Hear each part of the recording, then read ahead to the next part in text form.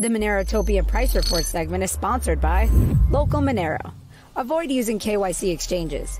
Buy and sell Monero directly for fiat, peer-to-peer. Hey, buddy. Gentlemen. Buddy, what's going on, man? Not much. Just chilling. Going through a big update here. FreeBSD just released 14. They actually released it like last month, but I never update immediately because I don't know. I always figure there's probably a bug or something, so I usually wait a month or so. Anyways, going through some update troubles, but you know, maybe I'll get that worked out today. Okay. Nerd Cool. shit. Nerd, yeah. I mean, why can't I just run Ubuntu like everyone else?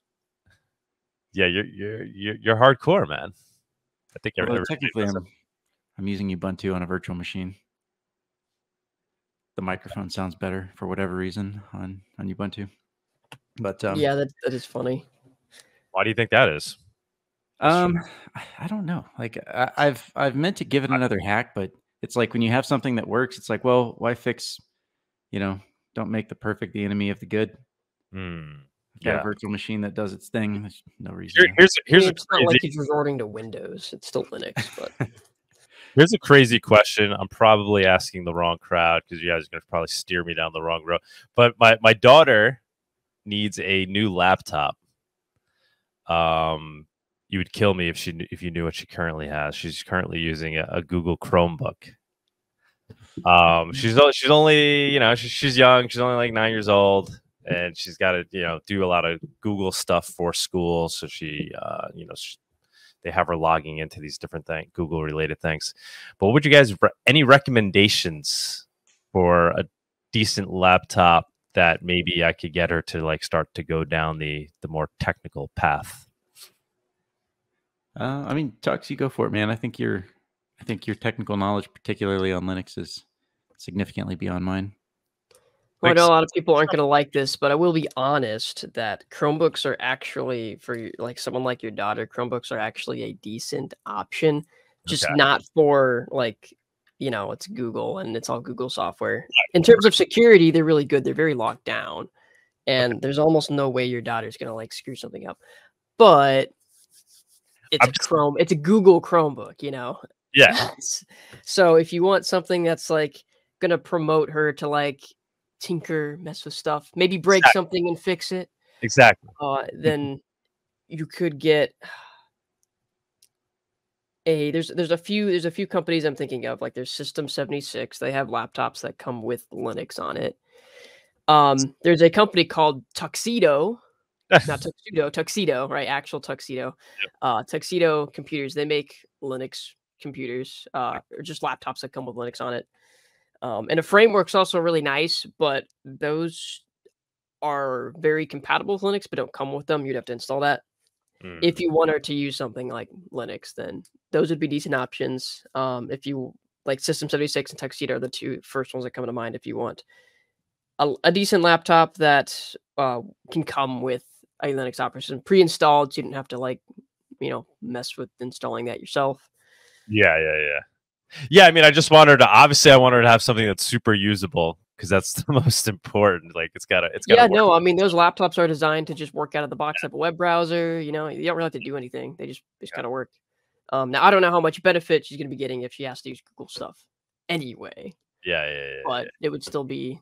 It's more so, like you said, for the tinkering, right? So she's not always behind this walled garden. Like she could start to figure out the deeper inner workings. All right, cool, man. Appreciate the advice. Body, sorry about that. You can take it away. I gave my niece a laptop, and then we installed. She was like 11 or something. This was years ago, and we installed Linux Mint together, and then she used that fine with no problems for years. And I don't know, the laptop went kaput. I'd probably give her Ubuntu now, like if I looking back, you know, but because Ubuntu just like it feels nice, it drives nice, it's like everything's just easy. Almost everything basically works. Awesome. But, yeah. Okay, so I guess we should go ahead and get started on price here. Get chit chat all day long. Okay, so Monero technically broke that 170 level we were looking at, but not for long. Like it barely broke it, and like it looks still positive here. Probably this thing will continue to drift up. At some point, like we'll probably see some big spike to the upside. In my mind, if we see Monero make, was that anyone that wanted to say something, or was that like feedback? I think that's feedback. Okay. I'll mute it. So what we might see here at some point, what I would like to see is Monero pump maybe to this horizontal area right here. And if Monero pump to that area, I would consider that a sign that there's more gains to be coming here in the crypto market. So Monero would probably like pump, level off, do some weird oscillation shit like it tends to do, kind of like what happened here. So probably it'll pump up here to this area somewhere. And if that happens, then I'll take that as a sign that there's more gains for cryptocurrency overall. We had some more ratio pain over the past week. Basically, Bitcoin decided to take a nice big, another fat pump up to the 44,000 area, which we'll take a look at in a second. And Monero did not pump with it, and so it dropped off. And that's, basically we're looking at falling below that trend line. We have fallen below the trend line. At this moment, it's the week hasn't closed down there, right? So if it just wicked down there and came back up, you'd say, all right, that's just a wick. But if this thing closes this week and then next week down here, honestly, like that's just really, that's not good. Like that's not good price action, at least from a technical analysis charting perspective. One thing with crypto is that it so very often doesn't do exactly what you would expect it to do from TA. And that's kind of true of everything. So this breakdown doesn't necessarily mean terrible things that we're about to crash on the ratio, but I do think that overall you've got the general positivity, you've got the markets that all look bullish, you've got the macro that looks like it still has more to give. I don't think that what's happening right here with the pumps in the stock market, which we'll take a look at as well, I don't think any of this is responsible. I think all of it is just like a terrible kind of bad idea. Markets really need to just chop for a while. They don't need to be pumping like this. This just spells inflation down the road. It's really all that matters, all it means. But okay, whatever. Got some gains. How are you going to complain about gains? So here's Monero versus Ethereum. Kind of, we've broken down here on this, on the lower standard deviation bands, which are the orange bands. You can see they've already curled under. So at this moment, in terms of the standard deviation analysis, okay, maybe it could come back and sort of meet these bands as they curl under, but this is like classic.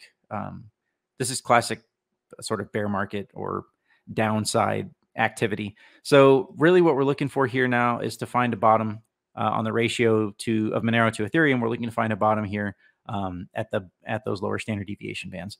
So technically that would be from our current spot.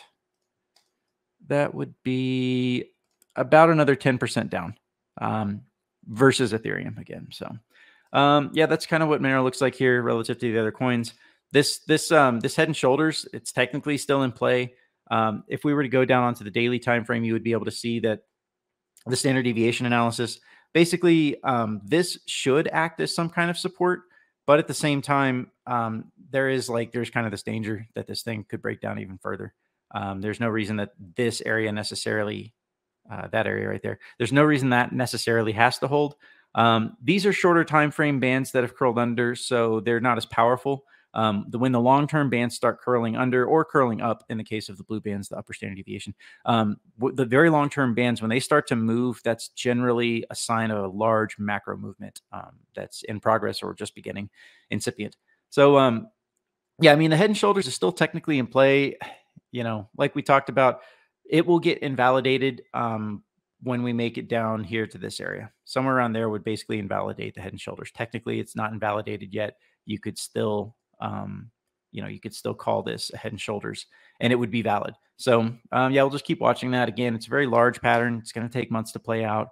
I don't necessarily trust or believe a lot of this crypto pump. We have seen so many of the old shills, the old degens, come out of their caves, come out of their, I don't know, their little hidey holes to come out and tell people like, get long, we're going to 300,000 and all this like hopium and all this crap. And it's like, okay, yes, things are going up, but I really don't like, this feels fake to me. There's a lot of this that just feels fake. Now, again, you've got the government printing so much money now.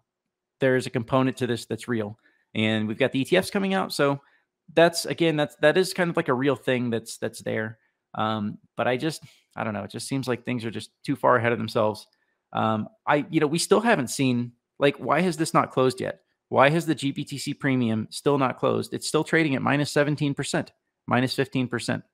At best, it got to minus 14% versus the actual net asset value of the Bitcoin held in the trust. So it's like, why hasn't this closed yet? Where are the institutional buyers that are saying, hey, like, shouldn't there be big money right now? Shouldn't there be big money saying, hey, the ETF is going to get approved. We're entering a new bull market. Shouldn't this thing have gotten bought up? Because isn't that like a free 15%? And maybe I'm just being impatient here because, you can clearly see the trend is to be closing. So maybe that will take until, at this rate, maybe that will take until March of next year. I don't know. I guess we'll just have to wait and see there. But at any rate, people can at least celebrate that you got a nice move here, right? Let's take a look at how much that was technically. Since last week, we got 17% on Bitcoin. So, I mean, that's nice. Broke out of the sort of capping resistance here. We'll go ahead and turn on the wave magic, the standard deviations. So you can see the horizontal line. Sorry, these charts, I mean, you got to be patient with them. You can see the horizontal line. Like, that is a very natural area for resistance. This 47,000 spot, 47,500, right? That was like after the full peak in 2021, November 2021, everything, fell back. And then that was like as far as things could get in 2022 of March of 2022. So like, that's a very natural place. And you'll notice that it just so happens to coincide with the top of the standard deviation bands. Now, if we really wanted to look at the standard deviation bands and to show you why they're useful in a long-term sense, let's go to BLX. If you want to see why they're useful in a long-term sense, I'm going to delete these lines. These are just going to get in the way. You'll notice, for example, on the last bull market, and they're not really looking so great. Let's go to the 3 days. You'll notice on the last bear market, bull market cycle that these standard deviation bands were effectively like the topping area for the first rebound. And we're basically still in that first rebound. It's been longer, right? It's been a more sustained kind of movement. Bitcoin enjoys significantly more credibility, more visibility in every way possible. So, but you'll notice, yeah, we came to the top of these standard deviation bands. This extra little bit right here, that was probably Plus Token Ponzi when they were scooping up shitloads of Bitcoin. And then that was the literal day of the top was the day they got arrested. It was like a Chinese Chinese Ponzi where you would buy Bitcoin and then send them your Bitcoin, and then they were supposed to send you some token back or something, and it was all just fraud. You get double Anyways, back.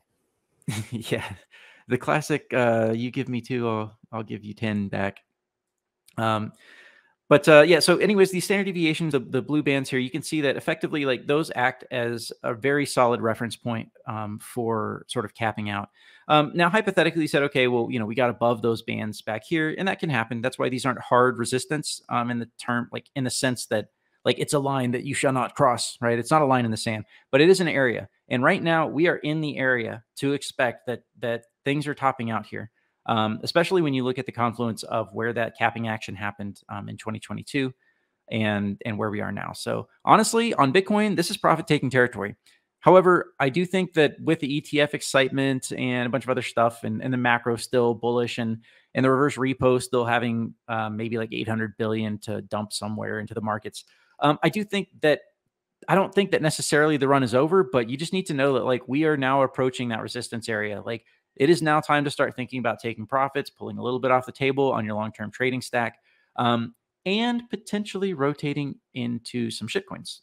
You can already see, and it might be a little bit late, honestly. Someone asked me, hey, what are your primary shitcoins that you'd want? And I'm like, well, it's hard for me to recommend to go buy shitcoins right now because the time to do that was 2 months ago, 3 months ago, when they were low. I personally have like a hard time. I'm not a trend trader, like, right? I don't like watching something pump and be like, oh, the trend is established, I will now buy 100% higher, 200% higher. I hate that. Like, I feel like I'm getting hosed when I do that, even if there might be plenty of more gains on the way. So that's like my own emotional hang up. But I do think there's reasonably good chance that we continue to see some of the shitcoins pop off. We continue to see maybe like a rotation from Bitcoin into shitcoins. That's like traditionally how things play out, right? You get the big Bitcoin pump, everyone says the bull's back on, and then you get the flood into the shit coins, and or altcoins. Not all of them are shit, but and then everything crashes together. So I would probably guess at this moment that January would be the place to look for fall offs, for crashes, if nothing else, and just because of the pattern that we've seen over Bitcoin's lifetime, where when some kind of major inclusion in the financial system happens, then it crashes, right? The classic December 17th, 2017, December 17th, 2017, when it got included on the Chicago Mercantile Exchange. And then that was the literal day of the top, and then it just crashed. Or April 14th, when Coinbase released Coin. And then that was the literal day of the top. Or then when the ETFs came out again in 2021, the futures ETFs, and that was like literally the week of the top. So if history is any lesson, the release of the ETF is going to be bearish because insiders will be using that opportunity to dump onto whatever new money is now entering the market. So, and then, buddy, you think that's like then a temporary pullback and then the climb continues, or it's then a new trend of going back down? I think we're going to have to really wait and see. I think there is still a market possibility. Like, we're not out of the woods yet. Like right now it's 2019, and event 201 is happening. And then next year, there could be some big major crash. Like there is still risk out there in the market that looks like that. I think there is still tail risk. I don't think that any of this is normal with the reverse repos going up to 2.5 trillion and then like dropping massively back down. They've only got another 800 billion left to come out of the reverse repos to sort of prop these markets up. I mean, they've got other tricks. They've got other ways and means. So perhaps, they'll figure something else out. But and then also we've got the fact that let's go take a look at the bonds here. We've still got the yield curve inversion happening. So things almost got back to slightly above zero, and then they inverted, they went down again. So all the long-term yields are moving down right now. Again, this is not imminent crash territory at the moment, but this isn't normal. I mean, it kind of after the last couple of decades, it almost kind of is, but this is again a major sign that things are not right. Things don't look good. So I just think to myself, I don't think we're out of the woods. Is it going to be just a pullback? What they did in 2019, the markets kind of like broke a whole bunch of trend lines, went to the upside, pump, and they pumped all the way up until the crisis, right? Up until, that February timeframe when the whole thing started happening. And then what I think that is like they pump the markets, they buy themselves room to crash. So when like the demand destroying event, the tail risk event, whatever it is, when the crash happens, the ultimate low is significantly higher than it otherwise would have been. So in this case, in terms of like Bitcoin, we would be looking at a situation where like, okay, if Bitcoin crashes here from 47,000, I mean, that crash is going to be bad, but it's going to be somewhere to the lower standard deviation area. It's going to be somewhere, to the regression analysis, right? It'll be at the lowest. It'll be somewhere on this red line here. If it loads, I guess it doesn't want to load. That's all right. I showed you guys this line many other times before. So there we go. There's the red line. It'll be somewhere to this red line area, right? Like it won't be down here at 7,000. It won't be at like 8,000 or even 11,000. Some of the more dire predictions that we saw. I didn't really think that those were necessarily realistic numbers. I was suspicious that the red line could potentially break down. And at the moment that we were there, that red line was really like at the 14,000 area. We hit 15.5. Okay. It's pretty close. Like that's actually remarkable for something that moves 1,000%. So anyways, the point is that I still like, maybe they can avert some kind of tail risk event. That's totally possible. I guess that they could do that. If we get a tail risk event, like let's go to the NASDAQ, for example. If something like that happens, and we'll actually go to the weekly because this will be, you'll be able to see more clearly. This was the last time we had a tail risk event, right? With the whole medical stuff that happened. So, and that drop off, let's take a look. I think that drop off was only like 30%. If I can get this to work, it always takes a second. Yeah, that's 32%. So, if something similar happened here, like let's suppose the stock market breaks to new all-time highs or gets very close, and then it drops off by 30%. Well, that's just double bottoming on the lows. But you know, they seem to get ahead of these things more and more each time. Like, okay, 2001 crushed everyone. 2008, they responded a little bit faster. And then 2020, they like responded immediately and everything came back. So, I mean, if some kind of risk event happens, like they're going to respond fast enough to recover the markets. And that's one thing that Jay Powell has said for a long time. He's like, listen, we're going to err on the side of raising too high and holding too high for too long, because we can always recover the financial markets, AKA we can always print our way out of stock market crashes. So that's, you know, like, oh, and so you'll notice here on the stock market, you'll notice on the NASDAQ that things have broken their local resistance. So yeah, we said, hey, you know, of course, obviously that horizontal area, that local peak is going to be a spot of difficulty, but you know, then it just really jumped above it. The next spot is the all-time high, right? All-time highs incoming for the NASDAQ. Like that's what's happening here. So I don't think that go ahead. But if we go on that track, right, and we keep going up and we break all-time high for NASDAQ, obviously you would think a crypto bull market would still be in play and just go along with that, right? Oh yeah. I mean, the mechanism that drives both of these things is liquidity in the markets, right? It is the ability to, it's just cash floating around there, and then the ability to take leverage. So, yeah, if we see the NASDAQ going for new all-time highs, then, and continuing to go, that's just a sign that liquidity is still here in the markets. I mean, right now so we're looking at the wave magic right now, these look pretty good. Like this is a nice looking wave magic. And this is the kind of thing that you tend to see on the stock market.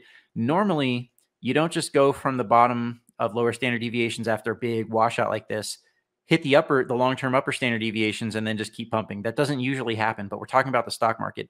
And as we've talked about before, the stock market is ever positive. It is like the headliner thing that the government wants you to say, hey, the economy is doing great.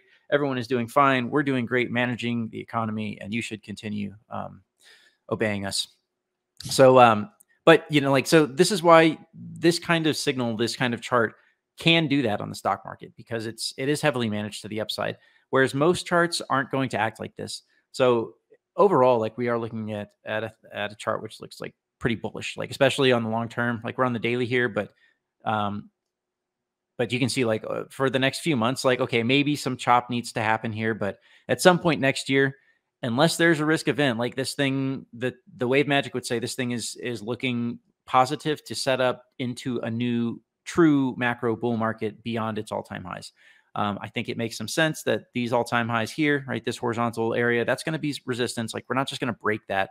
One thing that you want to see, though, is that you'll wick above that and then pull back, right? If you wick above it and then pull back, that's like, hey, we technically made new all-time highs. That feels optimistic. We're just consolidating. Like that's the kind of action that convinces people to buy.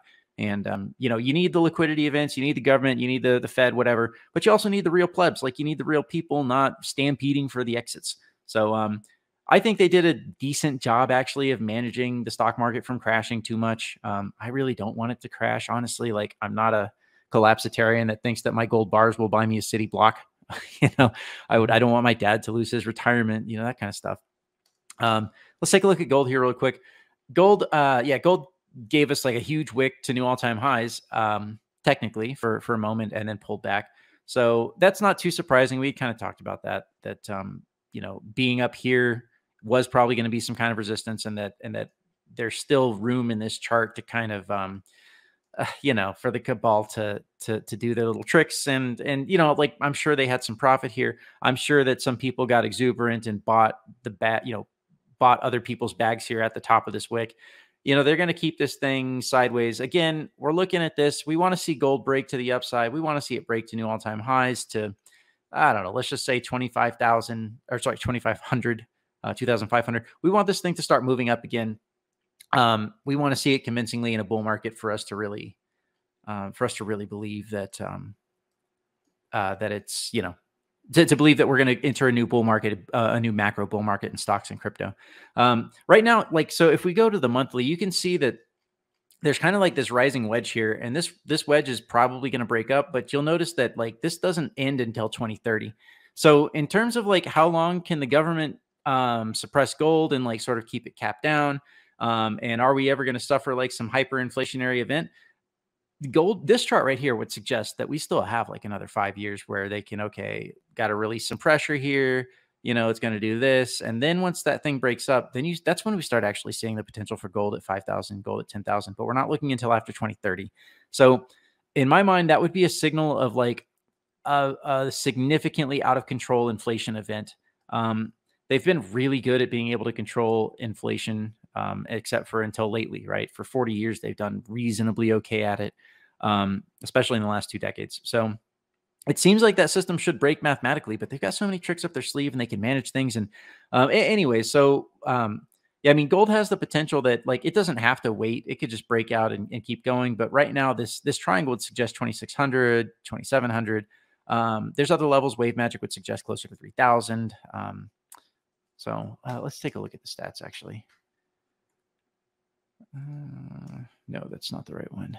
I mean, that is the right one, but we got to go to the daily for it to work properly.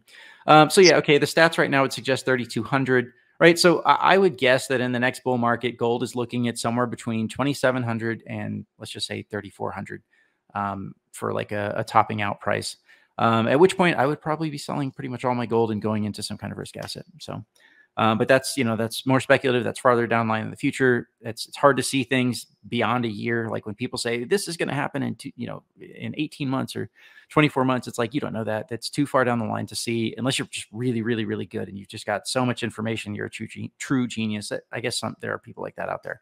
But we probably don't know who they are. And they're probably not posting on Twitter about it. So they're probably spending their days doing the analysis. Okay, so I guess that's about all. This is Bitcoin, Ethereum. Again, still kind of looking like it's hitting those upper standard deviation levels. Oh, I wanted to look at shitcoins for just a second. We can look at dominance too really quick. So dominance continues to sort of follow this wedge pattern that we'd seen up here when it was tagging the top of that. That was a good opportunity to buy some shitcoins. If this thing breaks down, like if this thing goes to the downside and then breaks to the downside, that's actually a really good sign for significant shitcoin gains to continue. So you might watch that. But I have no idea if this thing will break to the upside or the downside. It looks like it starts to find an end somewhere here and somewhere in March, right? So this thing could just continue oscillating to the upside. But like a shift in the macro profile of like the current uptrend, that should break the Bitcoin dominance chart right there. Like that should break that pattern. So the last thing I wanted to look at here was just relative shitcoin performance. Let's see, AVAX and ADA, for whatever reason, those guys have been pumping. When we see shitcoins popping off a few at a time, to me, that's a signal of like they don't have the full liquidity that they would want to sort of like pump everything all at once. So they do the best they can. They pump this and then they wait and then they pump that. Right? We had the Dogecoin cycle was happening, and then we had the right now we're having like the AVAX and ADA cycle. Mr. Charles Hoskinson's coin, he's probably celebrating. I didn't put Sol on here. I need to put Sol. I don't know what's happening with them. So anyways, yeah, that's what shitcoins are looking like. Litecoin and Binance token in the doldrums doing nothing. I guess I'm fine with that. Whatever. I don't care about Litecoin or Binance coin or hardly any of these other coins either. Let's see. So is there anything you guys wanted to look at, or if not, I think that's no. Let's get over it. Go ahead, buddy. Sorry, last thing. I always say this. It's always like a kid that's like, just one more. So this is the Bitcoin transaction count, and I just thought it was funny. Let's take a look at 3 years.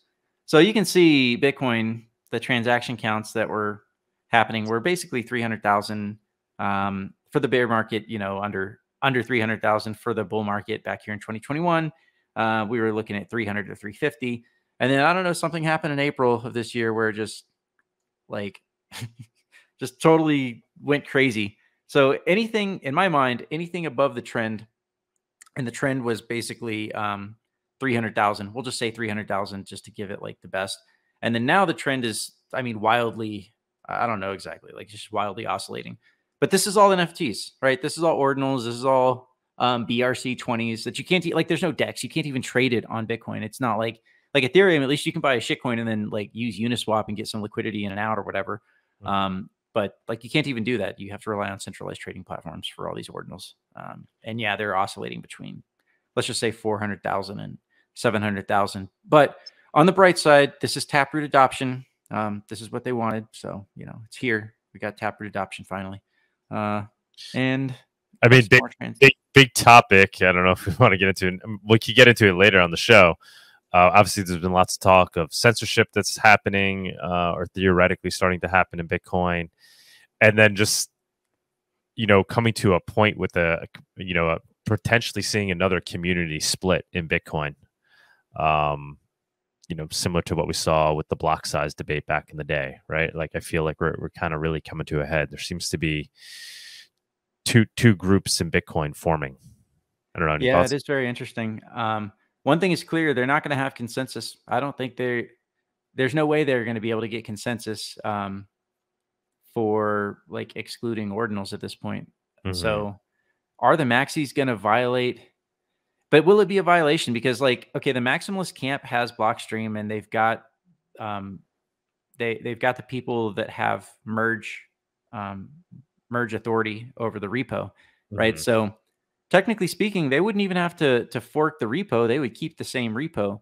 And I think that's powerful. I think that, you know, if you get all the lead devs, all the lead guys, and there are people out there like, oh, there's no such thing as shut up. Yes, there is. Like, there's about 10 people in Bitcoin that if they all said, let's raise the block size or let's block ordinals or whatever, like there's 10 people out there approximately. And if they said it, then all the maxis would fall behind. But I even have maximalist friends that like ordinals. So I don't think they're going to, it seems like it's kind of like, you know, a little, like it sounds nice. Like, okay, they're going to split off. They're going to have like this big split. I don't think they'll do it. I think that's too much pride for the maximalists to eat. And I don't think that they'll be able to do it. Like, it's just so contentious. They just won't have a choice. If there's any hope at ever motivating change in Bitcoin, I think it will be after the next bull market. Like, let's suppose Bitcoin caps out at 200K next bull, and fees are like, I don't know. There's probably some math we could do to like estimate where the fees would be if Bitcoin capped out at 200K. But let's just say fees are like consistently $200. And then Bitcoin pulls back to, let's say, 70K, and then fees are still like $50. And then Lightning Network suffers as a result, and there's still a shitload of ordinals. That will motivate, I think, people to be like, you know what, maybe we need to merge some soft fork like CTV, or maybe we need to raise the block size, or maybe we need to reprice the ordinals. Right. Like it's like, I think it's going to be hard for them to get motivated to really come to a consensus to do anything until the pain is significant. Because if the pain's not that bad and their price is going up, but like if their price is going down and there's still high fees, like that's a double hit, and they'll be like, okay, maybe it's time to change. All right. I'm sure we'll talk about it more perhaps later. Yeah. Thank you so much, buddy. Appreciate it. Thank you.